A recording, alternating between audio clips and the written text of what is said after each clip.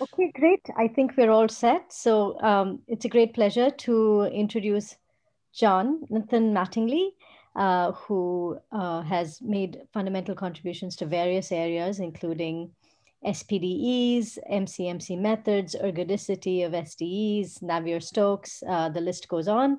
So he got his PhD from Princeton University and from the Applied and Computational Mathematics in 1998. Then he spent 4 years at Stanford and as a member of the IAS in Princeton. And then he moved to Duke in 2003. He's currently the James B. Duke Professor of Mathematics and a Professor of Statistical Science. He just finished serving as an excellent department head for 3 years, 5 years, I forget, but it's over now. Infinitely long. Yes. I don't even remember my life beforehand. And he's been working very recently on trying to understand and quantify gerrymandering and its interaction with the geopolitical landscape. And so he's even testified in court for that. So I think he's going to tell us a little bit about that. And for those who are not familiar with gerrymandering, because we don't have that term in India, he'll probably tell us what it's all about and what the mathematics is beyond that. So thank you very much, John, and looking forward. Over to you. Thanks, Kavita. And I guess thank you very much for the organizers for inviting me to come here. I mean, well, actually inviting me to talk. I wish that I was there so I could make some new friends and hear some new science in the hallways and also eat some wonderful Indian food. But so as Kavita said lately, I decided to take the term applied probability to heart and tell you maybe my most applied, down and dirty work. So for those of you who are used to lots and lots and lots of theorems from me, that's not what you're going to see this time. This is a very driven by the problem discussion, but I will get to some new Markov chain Monte Carlo methods we've been developing driven by our application. Is either that or talk about singular SPDs, and I guess I decided to give this talk instead. So what I want to talk about is evaluating fairness and redistricting. And I think there's some general ideas here that could be used to think about fairness more broadly, but we've worked them out in an example. And so let me talk about that. So, oops, somehow, there we go. So if you look in the news, if you live in the US at least, you'll hear a lot, oops, sorry about that. You'll hear a lot about all different types of something called gerrymandering. And as Kavita said, I understand that this is an international community. So let me explain a little bit what that is. But it's of great interest in the US, and it's particularly of great interest in the US because every 10 years, so what happens is every 10 years, the US does accounting. It does a census. It counts all the people in the country, and then it redistributes power in our legislative assemblies, both at the state level and at the national level. So in Congress, to each state, how many representatives they get based on that population counts. And then each state is responsible for subdividing itself into small districts who elect each of the representatives. So I live in the state of North Carolina. We currently have 13 representatives. We might get 14 when this new counting goes on. And we have to come up with ways to distribute that. So let me explain a little bit what's going on. And it's also in the court. All of these are court documents, briefs written to the court or testimony presented to the court. A number of these actually are my testimony in the court. And what's interesting about all of these is they're all mathematicians. So mathematics is having a real impact here in this conversation. All right, and in particular, these are the court documents that my team has worked on. So let me try to explain to you. So what is gerrymandering? So the idea of gerrymandering basically goes something like this. Somebody takes the state of North Carolina, which I'll show you in a moment, and they subdivide it into 13 districts, and each of those districts elects representatives.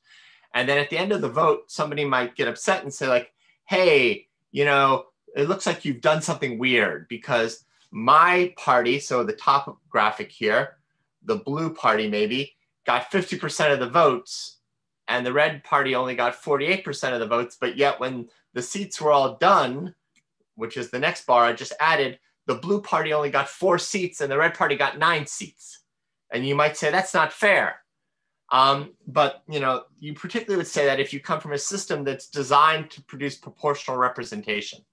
And one of the themes of this talk is the idea that, first of all, the American system is not proportional representation. That you may just think that's crazy and maybe we should change that, but There's long-standing historical reasons, everything to do with philosophical reasons about segmenting the power between the federal government and the state governments, but also realistic, logistical reasons, right? In 1700s, when our country was founded, it took days to ride on horseback from one part of the country to the other. You couldn't just send a telegram or send an email with the results. So you actually needed some surrogate method. And that's what this system was set up initially to do. But this is somehow using some idea of fairness that you have in your mind. Like, I think it should be proportional representation, but the system doesn't say that. And so we have to really understand this mapping. And so I'll try to get to that. So also, sometimes people look at different maps. So this is the state of North Carolina, and the colored regions are the 13 districts. These are 2 districts that were used in the last 10 years in my state. And you might look at the one on the right and go, wow, that looks insane. Look at that red district. It's like going, in a crazy pattern. It turns out that that's following an interstate and a railroad track, so that there's high density of people nearby that. So there's maybe a reason to have that red district, but maybe not. And you might look at these 2 districts and say, the one on the one right is just very ugly and we don't like it, so we're not going to use it. But what's interesting to discover is that here are 3 redistrictings now. The 2 that look alike are completely different, and the 2 that look very different that I have the equal mark between are very, very similar. And as every other speaker said, Kavita, I'm going to trust that you will interrupt me whenever there are questions. I'm happy to get them.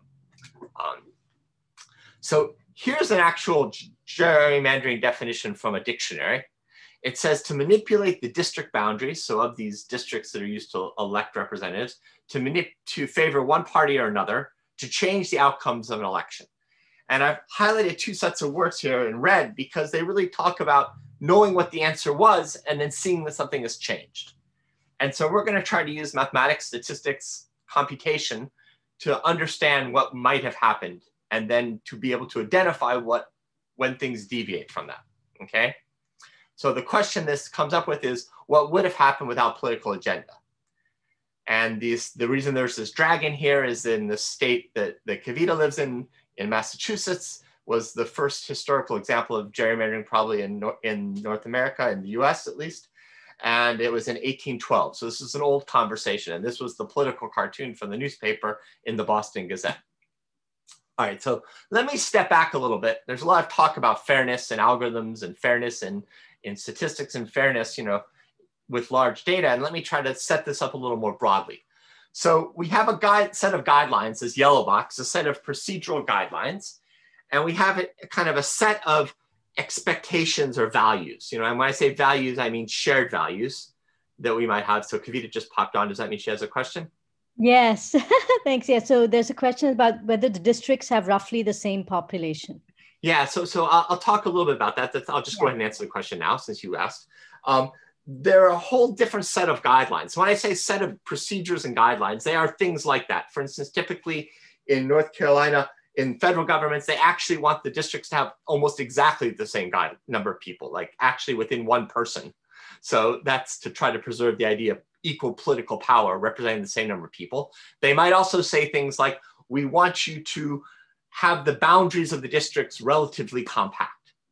They might say things like, you should not split cities if possible. You should not maybe split counties or other administrative regions, political regions, if possible. And so those are what I mean in this yellow box. So it's a perfect question, set of procedural guidelines. But then somehow we have this idea, like we want there to be fair elections. We don't want people of a particular race or particular economic standing to have a particular disadvantage in our political system. We don't want to design them to disadvantage a particular group. Or we don't want them to, make it so difficult because of geographical constraints that people have a hard time voting. So we have these set of values, but those are often not encoded in that yellow box. So what we're going to propose we do is, you might think that there's a link between them, but often in the law, there's not a link between them. So what instead, we're going to take this set of procedural outcomes, we're going to observe outcomes and relationships, and then see what those guidelines produce, and then observe how they connect to our values. And then we're going to critique what the outcomes that we see in real life are, and say, like, did they match up with what we expected to see? And if they didn't match up, then you might think that somebody has an agenda that they haven't stated. They may say, like, I was just doing what you told me to do in the yellow box, and that's the reason that this didn't turn out the way you wanted it. That's the orange box. But in fact, you might be able to separate that. And that's what I'll try to explain to you today in an example. So enough abstract blah, blah, blah. Here's the state of North Carolina.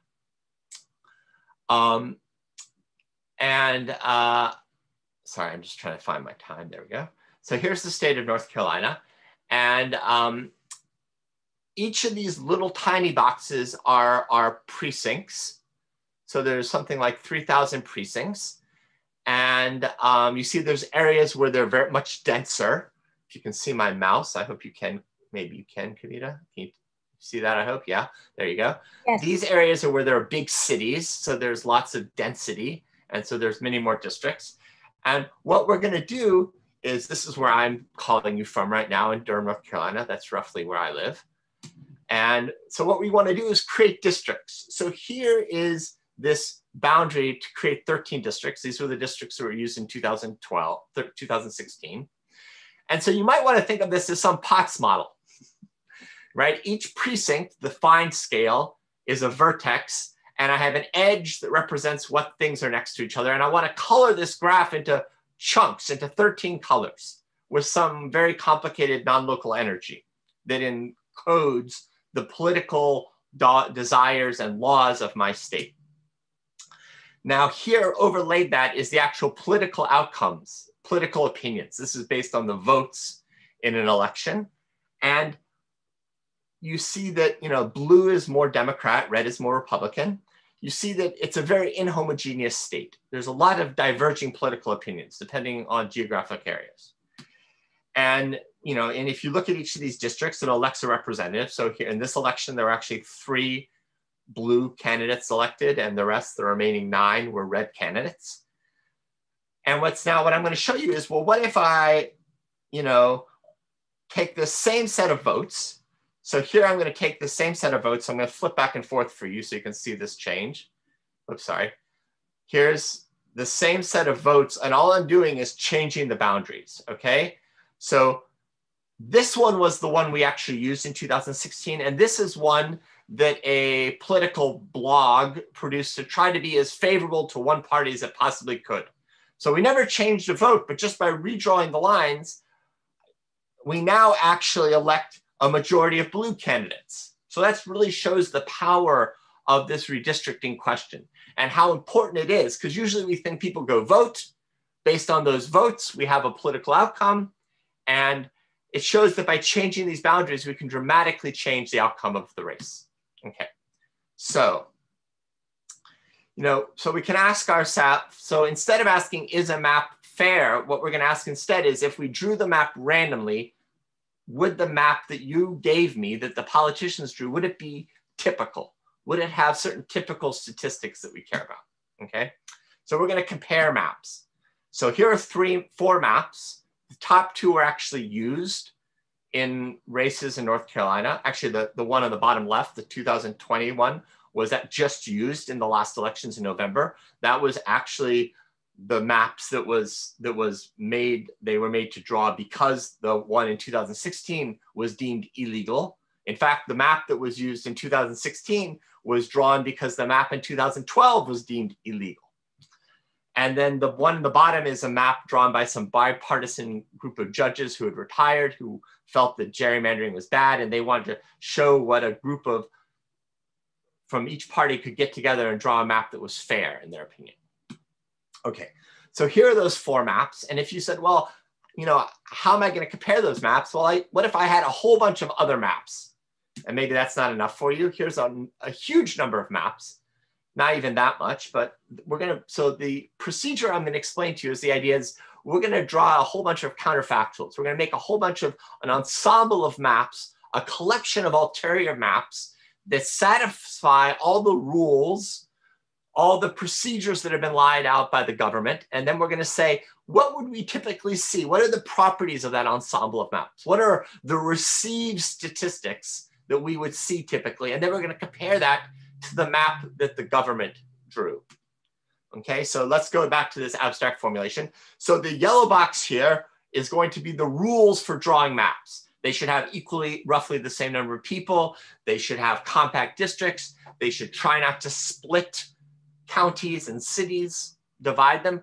And in the US, there's also rules about minority representation. So in fact, they should have some districts that allow the large minority population, so in North Carolina, that means African Americans, to have some chance of affecting the outcomes in at least the number of districts that roughly match their proportional part of the population, okay? And so now this bottom box right here, the outcome is we're gonna draw all this ensemble of maps, and we're gonna see what statistics we would typically see from that. And we're going to see that it doesn't completely line up with our set of expectations, but then we're going to use that ensemble to critique what we actually see in real life. Okay, so now back to this ensemble. So here we are. I drew 24,000 maps using an algorithm. And we asked how many Democrats were elected. And when we elected those Democrats, we actually saw 5 or 6 were typically elected. Okay. Yes. How was the ensemble generated? Fantastic question. That's the math part of the talk. It's coming. All right. So that was one of the questions in the chat, at least one I saw. So we typically see 5 or 7. Now here is the map we used in 2016. And here is the map that the court forced them to make. So we could actually maybe make an argument that the map that they showed us in that we used in 2016 was unfair. All right. Here's 2 more elections. And once again, here I put a whole bunch of maps on. The orange and the purple maps were the maps that we actually used in our elections. And the yellow map was the map that the court forced us to use after it threw out the orange and the purple map. And if it helps you think if this is just a mathematical exercise, this plot pretty much was a plot I actually showed in court, which was helped force the yellow map to be drawn. So I actually testified in this court case, in 2 court cases around this. All right.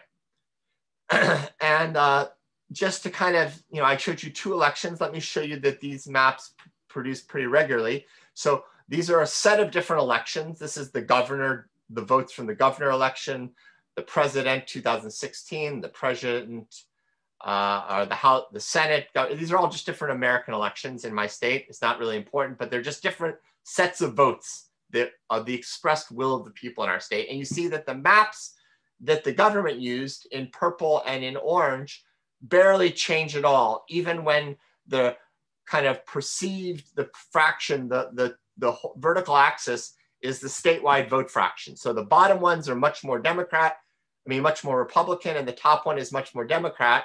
And so not surprisingly, this set of maps, this ensemble of maps represented by the blue histogram drifts to the right, but the maps that the government showed us never changed. Okay, so, one of the things if you're really trying to, there's this mathematics formulation. That's what I've talked about so far is turning public policy into mathematics. Then there's the question that came in the chat, which is how do we draw these maps? And then there's how do you explain this to a court? And I'll just show you this movie because I think this is a very interesting movie. So let me explain to you. What's going to happen is if you look up here, this percentage here is going to shift 42% over time. And this blue histogram is going to move to the right slowly as this percentage increases. And what I want you to notice is the map that the state designed barely changes for a very long time. So here we go. So you see the percentage, the vote fraction is increasing. So this is a sequence of sets of votes whose fraction is increasing. And the blue histogram shows what my ensemble of 24,000 maps is doing. It's slowly electing more and more Democrats, but it takes a very long time for the enacted map to catch up. And it's not until the Democrats have an overwhelming majority in the 55%, which is a lot for my state. It's a very, mixed political opinion state. So one thing to notice right here already is, oops, sorry, let me go back, is that, let me see if I can stop this again right here at the right point. One thing to notice is that we're coming up on 50% now. So I'm going to stop this just as we hit 50%. So there we hit 50%. You notice that half of 13 is more like 7. So this map really doesn't represent proportional representation. And that's okay, because our system doesn't produce proportional representation. So what this allows us to do is separate these ideals that somebody might want to use to evaluate with the actual fact of our system. So how are the new Democratic votes distributed? We're taking an actual election and we're using a procedure just to shift them up and down by the percentage. So it keeps the relative strength of different areas of how they vote. And there's some evidence that that's not such a bad model. All right, here's a different election. I'll show you. This is the last one I'm going to show you. And then we'll start getting to the math. So this is for the House of Representatives in my state, our state legislature. And the reason these 3 lines here are, is this is when the override of the veto, the supermajority, is split. So right now, most of the maps would give the Democrats, the Republicans would not have a supermajority, but this enacted map is the one we actually used. And you notice it significantly lags behind the purple histograms. And in fact, here at the very end, with 55% of the vote, the Democrats would typically have the majority. But with the map that we've been using for the last decade, the Republicans would maintain the majority, okay? And it's basically been designed to protect this, to protect the supermajority and the majority, all right? All right, so I'll show you, I lied, I'll show it one last time. Here, oops, come back. Let's see if this will start. There we go. So that map, the one that was in purple was the one I just showed you. It was overturned by a lawsuit I was part of, and it was replaced by a map that was the yellow map. And now you'll see the new map is much better. Okay, so this is very applied statistics, very applied probability, to be honest, because I think of statistics as the backwards problem. And here the hard problem is the forward problem in some ways. The backwards problem is just reading off some histograms. So but the forward problem is very complicated. And you see that the yellow line is much more representative. It stays with the blue dots much more than the purple line, okay? This was a slightly different election, so the result was slightly different, but it's the same. Okay, so I'm gonna skip this one. So what I'm gonna talk now is I'm finally going to get to the question about how we built our ensemble of maps. All right, so the first step is we encode the law, okay? We encode the law, that's one. Then we algorithmically draw the maps, generally using a Markov chain Monte Carlo, although now there's some work that people are developing to use sequential Monte Carlo. And then we do some analysis and visualization. And all 3 of these parts are equally important, to be honest. Because if you don't explain it well to the judges, they don't really care what you're telling them. All right, so how are we going to encode the law into mathematics? Is we're going to come up with a score function, a planned score, which incorporates how well it respects all the facts of the law. And then we're going to build a Gibbs distribution. We're going to treat that like a likelihood, and we're going to exponentiate it. And then we're going to sample plans according to this probability distribution, okay? And our score function will incorporate different things. It will have population, which we'll talk about how close the populations are to being balanced, how close they are to be compact, whether they split counties or cities, and whether they satisfy the Voting Rights Act, okay? And you could have others. So for instance, here's an example of how we do the compactness score, is we look at the isoparametric constant. We look at the perimeter square to area ratio, and we add that up over all the districts. Political science has independently rediscovered this. They call it the Polsby-Popper score. I guess they didn't know that Dido already had this idea back in Carthage. Here's the equal score. We just do an L2 distance. We experimented with L1 and some other things. It doesn't matter so much, but there's some good reasons to do L2. So we check what the population of the ith district, that's what C is. C is the ith district. We look at its population, we compare it to the ideal population, which is just the population of our state divided by the number of districts. All right, and then we also have some other score functions, which are, so in some sense, this is kind of a optimization in a way, except we're not just gonna look for the best district, We're going to look for the range of ones that would be acceptable and see what their distribution looks like. All right. So here's a cartoon that I stole from the IPAM website of a rough landscape. And that's a really interesting question. We don't really have a good Ising model yet for this. We don't have a model that would let us talk about phase transitions yet. We have some evidence and some examples. There's some nice papers that talk about computational complexity by the group up in Boston around Munduchin and Justin and Del DeFore and other people and some people in Madison actually. But you know, we don't really have a good Ising model yet. But you know, what we're going to use is Metropolis Hastings, which I see you, Kavita. Let me just finish the sentence. So we're going to use Metropolis Hastings, which I think most people in this room know, but let me just remind you, you take a step. If it's downhill, you accept it. If it's uphill, you accept it with some probability. And here's the classical Metropolis Hastings acceptance probability. And the only thing I want to highlight before I let Kavita ask the question is that if you have the Q here is my proposal Markov chain. If my proposal Markov chain is not reversible, then I need both the forward probability, the probability to go from C to C prime, and the backwards probability to go from C prime to my current state. So I need both of those probabilities, and that will be important in a moment. Kavita. Yeah, there's a question from Sandeep about how are the weights alpha i's chosen? Yes, so we have some historical history of what districts look like that have been accepted by legal challenges in the past. And so we tune those weights so that we seem to be sampling a part of phase space that looks like those maps. And those are nonpartisan criteria, things like how compact were we willing to call compact enough? How much population deviation did we have? How many counties did we split? How many, you know, what were the minority representation fractions in the districts that had the most minorities? Does that help answer? Okay, so we tune them using historical data would be the short answer. Okay. All right, so if you then metropolize, it's a fact that when you use Metropolis Hastings, you end up with a Markov chain that satisfies detail balance. So you end up with, that's why the Metropolis Hastings algorithm produces the target measure as its steady state. Okay. Okay, so we encode the law. That's what I just talked about. Then we're going to generate sample maps. There are some methods that people use historically that don't really have a known distribution. So we're going to tend to use Metropolis Hastings. So in the very beginning, I use single node flip, like Ising-like moves. Now we've moved. There's been a nice set of work that was originated by Munduchin and Daryl DeFore and Justin up in the Bay Area, in the Boston area. And they introduced some ideas using spanning tree methods, which I'll talk about. We've now modified those to make them reversible, and they have their own version of that now. But we also have a multi-scale version of that, which I'll talk a little bit about.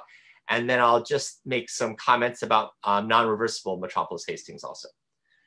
And then I won't really talk that much about, but that's what these movies are about, and trying to figure out how best to explain to a lay population who's smart but not mathematicians how to make sense of this.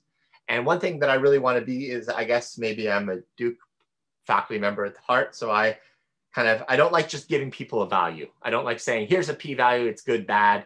You know, I like to say, here's a distribution of what could happen, and here's some things that might happen, and you decide whether this is good or bad, right? So I try to give people tools to understand, okay? All right, so now, the first thing you might think of, and I'll be really quick about this because I don't want to dwell on it, is you might think to do an Ising move. So here is Iowa. This is actually the state of Iowa, and this is not so far off from their 4 districts. You might first find all the edges that are between 2 different colors. So all the edges that are conflicted, that have one between a vertex of one color and another. So they're the boundary edges. You then pick one uniformly, or maybe you do some tempering. Tempering helps, we explore that. So you do some tempering. You pick this, and then you switch the color across. This works pretty well, and we've tried a lot of parallel tempering and other types of ideas, but it's not the best thing. It's a very local move, and it's good for kind of locally relaxing, but it doesn't do the best, okay? And this is what we did at the very beginning when we started this work back in 2013. All right, more recently, DeFore, Duchin, and Solomon, and their co-authors after that, had the following idea, which is a very nice idea, and it builds on, it builds on a number of things, but it's a nice idea in this context. It was new. And it said like, okay, what we'll do instead is we'll take two districts, the orange district and the green district, which we just pick maybe by tempering or maybe just uniformly at random. And then we merge those together. And then we draw a new spanning tree. So we draw some spanning tree on this adjacency graph. Here's a spanning tree that I drew. And now once you have a spanning tree, trees are nice because they're linear objects. And so a simple search across this tree, you can find what possible edges you could cut it that would leave it relatively balanced. So you could recast what I'm talking about today as a computer science problem about finding relatively balanced partitions, okay? Not the most balanced, but within a threshold. So that's a way a computer scientist might reframe this. So then you cut the red edge here and you end up with a new district, all right? So we're gonna we took this same, that was an algorithm from 2017. So a couple months later, we kind of built on their idea. We said like, you know what, we're gonna take their idea, but instead of evolving partitions, we're gonna evolve spanning trees. So we're gonna, instead of starting with a partition, so this was theirs, we had a partition here, which is just a subgraphs. We're gonna actually say, not only are we gonna tell you the subgraph, but we're gonna tell you a local spanning tree on each partition. So that's a spanning forest. And now when we merge them, we're gonna again throw out these two spanning trees and make a new spanning tree and then cut it. But instead, we're gonna move our state space to be the local spanning forest. Now that may just sound like stupidity. Like it doesn't, I just changed nothing, but we're gonna see that's actually important for making this reversible. So let me first comment that this isn't that expensive in many ways. Well, it's got some, it is a little too expensive, but it made a huge jump forward. You can, you pick adjacent, that's easy. You draw a spanning tree, that's not super expensive. There's Wilson's algorithm for doing that. And you have to count, the most expensive thing here is counting the number of spanning trees actually often. And that's a simple calculation with Kirchhoff's algorithm, but that involves taking a determinant of a matrix. So as the matrix gets big, it gets a bit expensive. And then you find the permissible counts. That's relatively cheap. Place these red vertices to cut. That's just a search across the tree. That's not too expensive, okay? All right, so let me now explain why we switched from evolving on partitions to spanning forests. So when we do that, we introduce a count, which is the total number of spanning trees on a certain partition. And we actually introduced a tempering parameter gamma so that we could move between, you know, assuming, let's just say if J was 0, so we got rid of this likelihood. Then when gamma equals 1, we have uniform on, I'm gonna get it wrong. When gamma equals 1, we have uniform on partitions. And when gamma equals 0, we have uniform on spanning forests. And there's nice reasons to do that. And I won't really over talk about it because trees with partitions with large amounts of spanning forests tend to be more compact. So you may want to bias your way in that direction, but it's not as simple as that. It's not as just a direct relationship.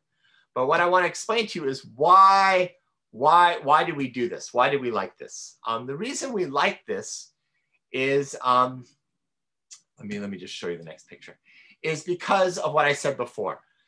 If you think about on partitions, if you think about doing accept reject on partitions, you need to calculate this Q, the forward and the backwards probability. The forward probability is easy. The problem is the backwards probability is very expensive if you evolve on partitions.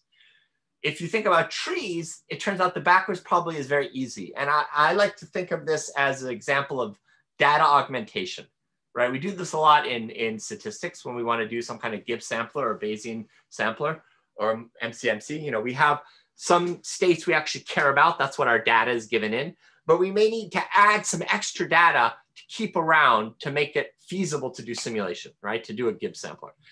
And this is a similar kind of situation. So let me just try to explain in a second why this works.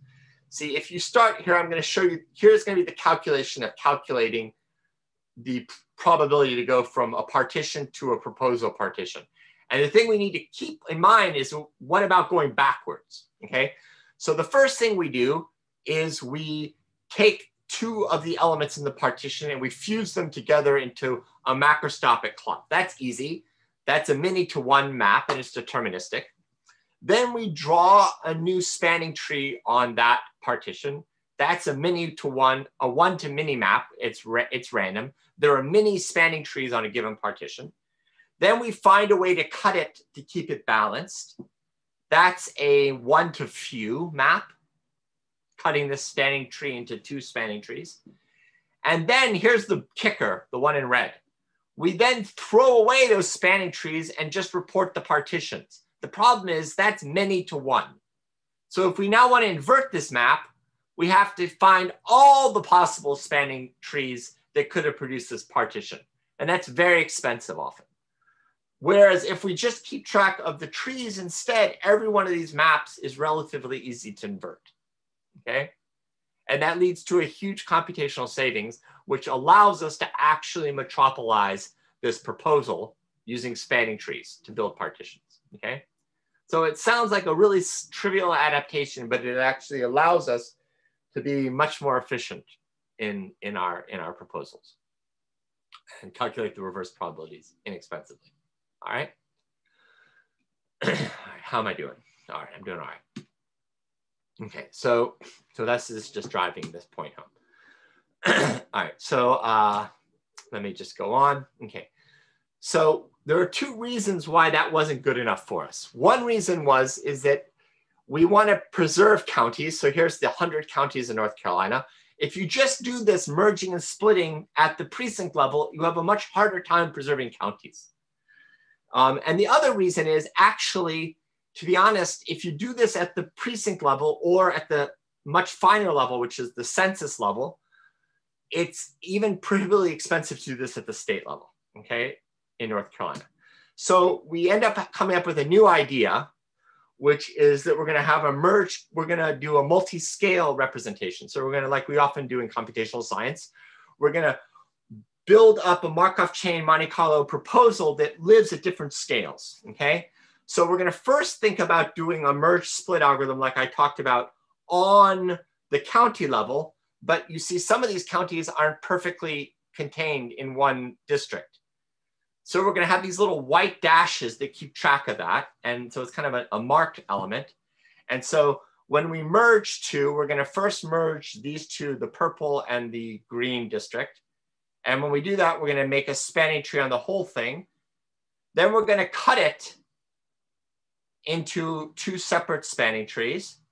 And now we're going to refine down inside this county. And now we're going to do the same thing we did before. We're going to put a new spanning tree on this county alone and then find the place to cut it.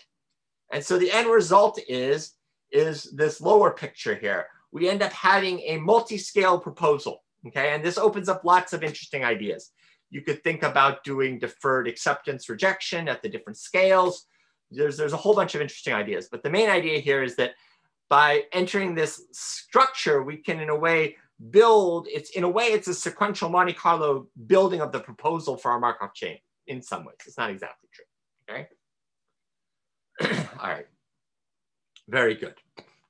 And this is work in progress. We have a preliminary paper up on the archive already, but we only have 2 scales in our code in that paper. We're now finishing the code to do 3 scales. We'll actually do n scales, the general problem. We did some cheats to make 2 scales work quickly. Now we're going to do 3 scales, and we're going to, hopefully, we expect to be able to sample at the state of North Carolina, which is from census block, which there's about 80,000, maybe after you do some cleaning up, maybe in the 50,000s of census blocks, and then 3,000 precincts, and then 100 counties. And we're going to be able to sample across all those scales in an efficient way spatially. All right, so here's the new multi-scale merge split. Here's this kind of multi-graph that lives with different scales, and we have some conditions about how things have to be included. We're not looking for all partitions, we're looking for hierarchical partitions that have certain types of inclusion structures. But it turns out that that's enough to get all partitions at the scale we want. So we first merge. So we merge the green and the dark gray here to get the light gray. Then we draw a spanning tree at the coarsest scale. Then we cut that in half. And then we refine the scale here. And we partition this. And then we find a place. So it turns out there's a couple red edges we could have cut. We pick one of them and we cut it. And then we end up with a new partition, right? So part of the idea here is that we don't need to refine the graph at this smallest scale here in the ones that are kept whole. You know, it's like I was going to tell you, there's an actual compression that happens here, and we're keeping that compression in our sampling algorithm so that we don't have to spend computational time making decisions about scales that don't matter in counties that we're not going to split. All right, very good. So I think this would be a natural second if there are any questions. I don't see any. Kavita, have there been any popped up to you? No? Okay. All right, very good. Then I will, here's some results. I'll show you, here's some simulations in just flipbook style. I'll just flip through, you know, here's kind of an evolution of this chain as we're moving along. If you do 10,000 proposals, you'll see that the two redistrictings look quite different. So at least passes that simple test. Here's 15,000 proposals, again, different. So there's been a burn in at the beginning, and now we seem to be moving around sampling. And if we do kind of a kind of standard metropolis Hastings, where we look at a whole bunch of chains. So I forgot how many we had here, maybe 10. And then we look at some marginal statistics of important. We see that these statistics are very similar. And then we can actually look at the total variation distance of these marginal statistics across our 10 different chains that we're running. And we can look at the worst case and the average case. And we see that these are converging pretty well. The total variation is decreasing. This is down to 10 to the minus 6. That's a minus sign in there. And what's also interesting, there's some really sophisticated enumeration algorithms that if we reduce to a subset of the state, we can actually precisely enumerate, you know, where we have on the order of 40,000 different redistrictings. We can enumerate it, and so we have an actual ground truth, and we can compare how that works here. Right. And let's see, I don't know if I have it here. I may have this slide. I forgot if I put it in. One interesting thing that happens is we actually see some interesting facts that if we were actually look for markup mixing on at the level of the entire chain, that takes much longer to converge than if we actually just look at the mixing at the level of these summary statistics that we care about. Okay. Historically, in the past, unfortunately, this was very dirty. We had to use simulated annealing instead of actual multi-scale merge split. And we see that the simulated annealing in the end actually wasn't doing such a bad job. Okay. Still, I lied to you slightly. If you remember, I had this gamma parameter that moved me between uniform sampling on partitions and uniform sampling on spanning trees. We're actually not able to do uniform sampling on partitions at the scale of our entire state. But we have run chains at a number of different temperatures, a number of different gamma parameters, where actually it's not quite just gamma, it's moving through temperature and gamma space, two different parameters simultaneously. We're taking a curve through that space to do our annealing.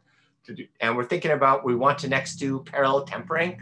And this is a case study to see that we seem to have overlap of our distributions as we move across our tempering parameters. So we're hopeful that we'll be able to do some tempering.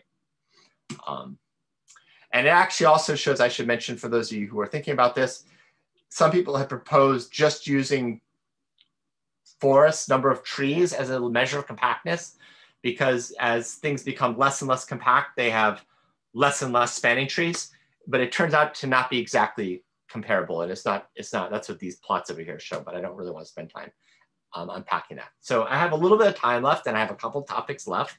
So let me just mention now that another idea is to replace Metropolis Hastings completely.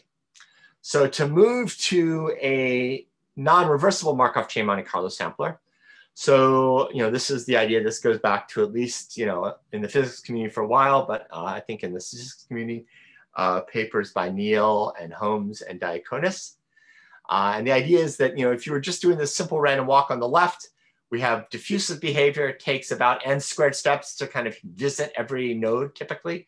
If it's ballistic, of course, it takes only n steps to go all the way around. Of course, you have to know a lot about the chain to get that right. You should be so lucky. But the idea of lifting that was in these papers was to say, we're going to create a mixture. We're going to add essentially discrete momentum.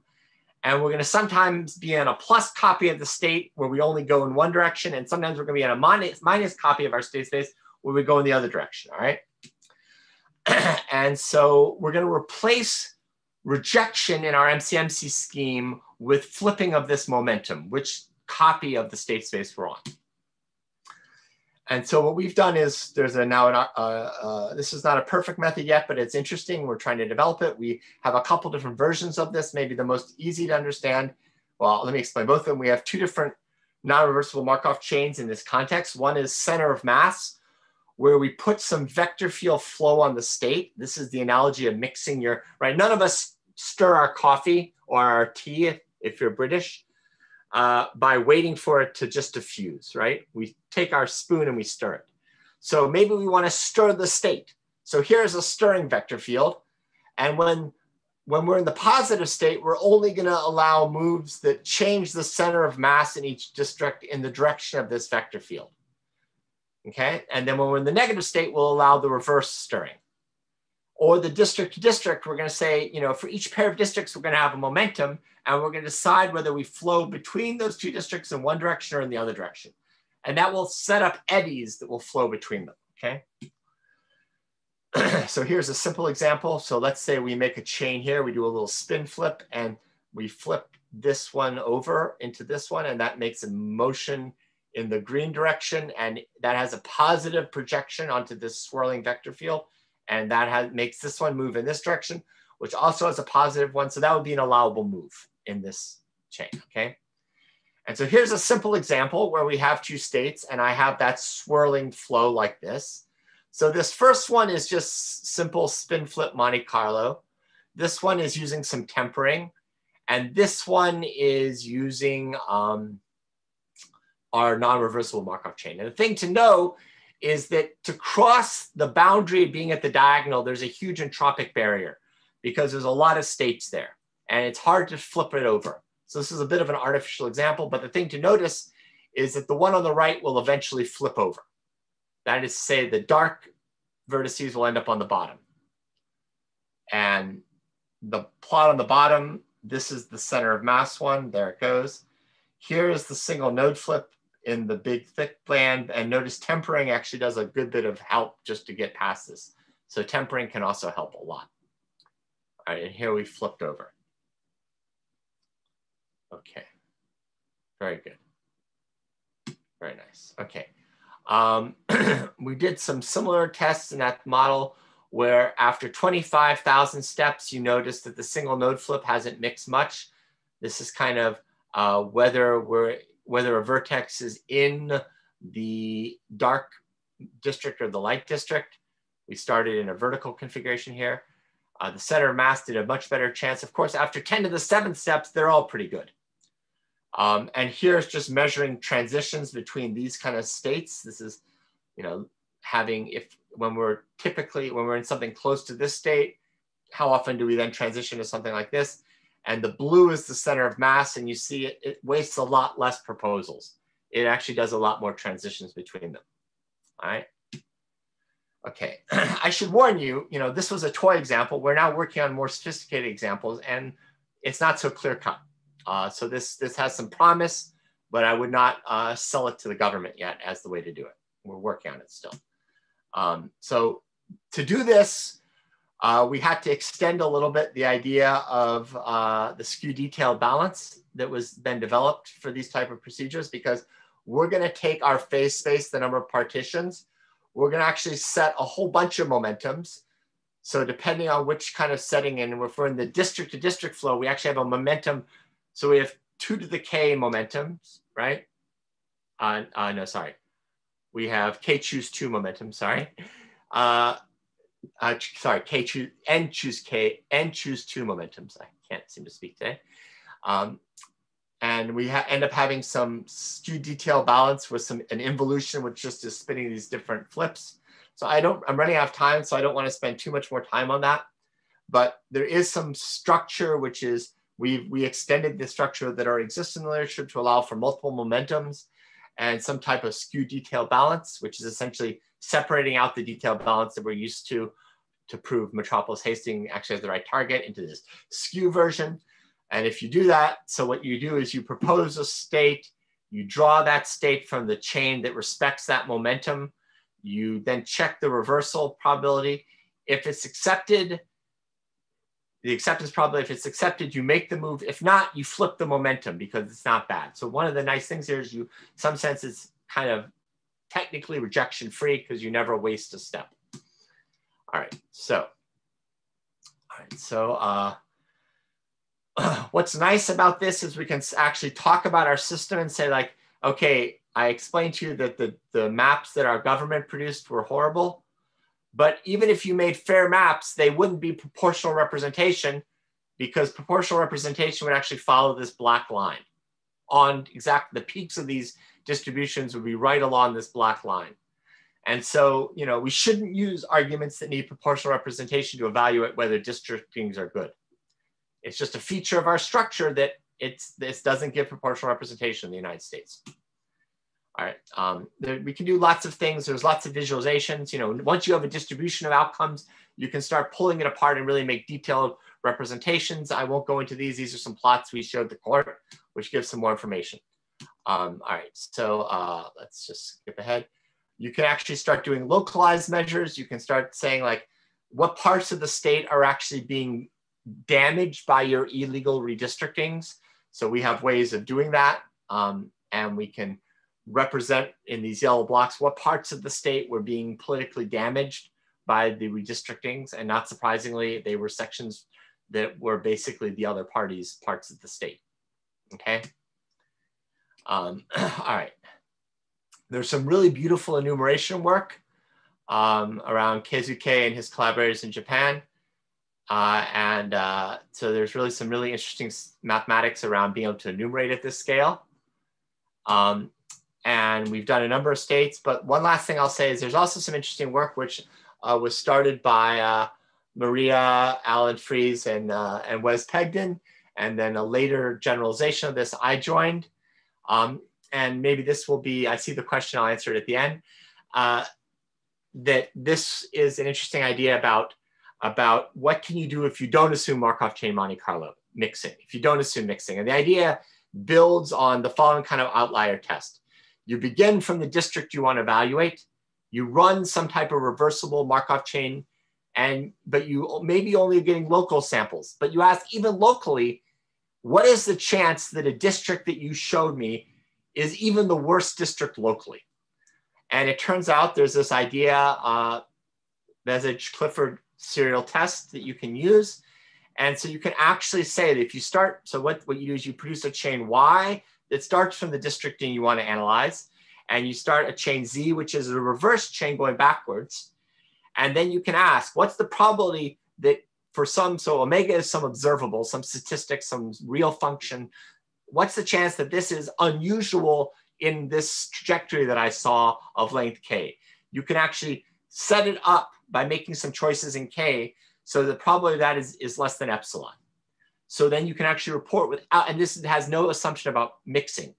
And then what we did was we showed how to take this, and by running multiple Markov chains, starting from a state, you can glue them together and get a power. So if you have M chains, you can actually end up getting, I'm not gonna explain what the alpha is here, but you can get a power factor here, so you can get epsilon to a power.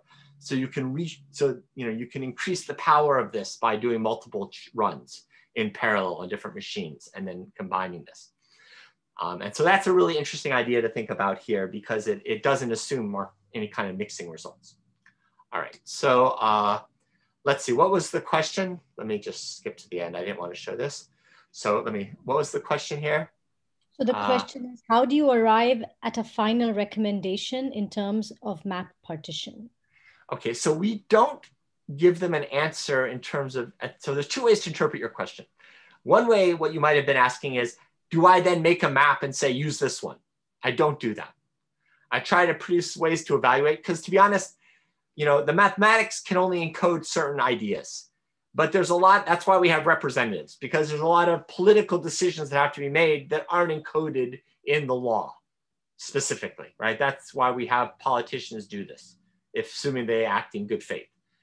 What we do is we show how unlikely it would have been to have someone draw such a map if they drew from a map from a distribution that only had those characteristics that the law prescribed. So if they claim that they use no other influence in their decision-making, we can say that seems highly unlikely, because if you did, it would have been extremely unlikely. Like, you know, I looked at 100,000 maps and I never saw a map that had the properties of your map. Then it starts to say, like, I think you went looking for your map. Yeah, sorry, go ahead, Kavita. No. I think that answers the next question also, which says, so at least we will know if the given districting is really biased. Right.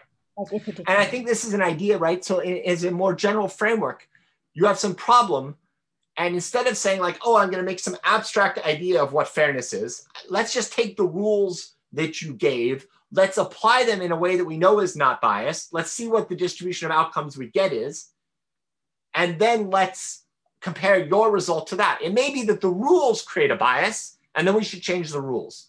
But if the rules created this much of a bias, and then yours is much more biased, then I start to think that you did something on purpose, right? And that's how the argument goes legally. You know, I'm a big believer in interesting applied problems lead to interesting mathematics. And I also believe the other, that interesting mathematics will eventually find interesting applications. But talking about the arrow in one direction, I'll just do a small ad for this if you're interested. There's a huge amount of variation work right now. There's some interesting ideas about geometry in this setting. Although geometry is not enough to really solve the problem. Some people thought that, but it isn't. We've done some work on sequential Monte Carlo, and Keizuke did some work on sequential Monte Carlo. We've done some work on parallel tempering and simulated tempering and trying to use those ideas here. There's also ideas about even how do you visualize this very high dimensional phase space and understand the structure of voting. So we're trying to do some work there. There's some interesting topological data analysis that Thomas and Moon and some other people have done. There's also some stuff around optimal transport that people have done. We've been doing some PCA to understand kind of diffusion wavelet ideas to understand the structure of the space. There's ideas about trying to come up with a simple. I showed you some plots which I didn't really explain that have these nice little histograms like this that I said these were the sufficient statistics we cared about. You could make a simple Ising model. Here's a random Fourier series to distribute the people on the state of North Carolina. And then you could ask, what's the distribution that comes from that? Could you make some theory about why you get this distribution? So far, we don't understand it. These plots are made with MATLAB. There's the stuff that I talked about with Wes. There's also people using very sophisticated enumeration. These enumerations are actually making their ways into court cases as validations to present to the court. Like, we tested this in a small scale in the actual setting and it worked well. Now we're going to give you the same evaluation for the statewide. And, and lots of political papers and lots of people coming up with ideas to detect. And these are all mathematicians, everything I'm showing you here. So, and, things like save democracy. So lots to do. And I'll just say, the last thing I'll say is maybe the way I got into this was a very smart undergraduate student who is now a very smart PhD recipient from the Applied and Computational Math program at Princeton, Christy Graves now, she's married. And, all these students who worked on this, most of them have UG next to their name. That means they were undergraduates when they did this work.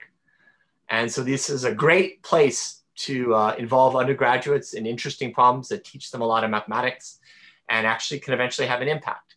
This is a huge number of undergraduates that worked on this. And then I have some collaborators from the data science and law and mathematics community. And I've gotten money, not surprisingly, not from federal funding sources, but from various foundations and my university to do this work. So thank you very much. And if you want more, there's a blog that we write called Quantifying Gerrymandering that has a lot of short little descriptions of our work and interesting conversational pieces. So thank you very much for your attention. And I guess since I'm the last speaker, normally we would all stand up and say thank you so much to the organizers for putting this together. I wish we could have all been there to get together and talk to some of these wonderful speakers and meet all the people at the Institute in Mumbai, but it didn't work out that way. But thank you very much for putting together a really scientifically stimulating week. So thanks a lot from me, at least. Thank you very much, Jonathan. Thank you very much for the talk. And let me echo that I too would have really loved to be actually able to meet everybody, though this would have been in Bangalore. Oh, Bangalore, I'm sorry. But just one question, is it possible to apply this method to assess the fairness of the Electoral College as well? I know you said very clearly, we're not trying to do that. We're just trying to see. Well, I mean, I guess, so here's the question, right? What do you mean by fairness of the Electoral College? If you meant, does it produce proportional representation? We already know that it doesn't, right? Yeah, but maybe the degree of, is there a way to measure the degree of unfairness of that or something? Yeah, there is. I mean, if fairness meant proportional representation, right? And my perspective on fairness is that I'm not going to take that as my meaning of fairness. I'm kind of saying, like, you give me your algorithm, you pretend that you just use this algorithm with no other external constraints or no external influence. I'm going to look and see what the algorithm produces, which we can have a separate conversation about whether that algorithm is fair. But then I'm going to decide whether you actually did what you said. Because you can, of course, under the table, go back in your closet and look at the results of your algorithm and go, oh yeah, I'm going to pick this one because I like it better for reasons which you're not telling anyone, right? And that's what happened historically. But what we can do, Kavita, is we can, I'm sorry, but if we wanted fairness, Rhode Island shouldn't have 2 senators. So this was a question by Sina Sajadi. So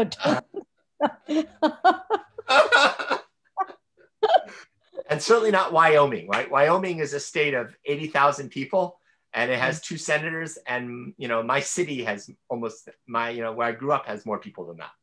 Yeah, I mean, I think it's that you have to talk about fairness, subject to some minority constraints, et cetera, et cetera. Right. So if we talk, the whole question is the definition of that whole thing, right? Right. So if you ask the following instead, if we made some other representation that weren't based on the state, so one thing that would be interesting to say is let's reshuffle the state lines in a different way. Would that, and still keep some small states and big states, how is our current states, how does that advantage or disadvantage minority groups? You could answer questions like that, very much so. Okay, are there any other questions or comments? Jonathan, of course, we asked many during the talk as well. Okay. I've asked him plenty of questions on this topic. Okay, so there's a big thank you from you and from everybody in this thing, and thanks to all the speakers of this session and also of the conference. And thank you so much, Jonathan, for taking the time to give a talk, and to Natesh and to Gareth. Thank you very much.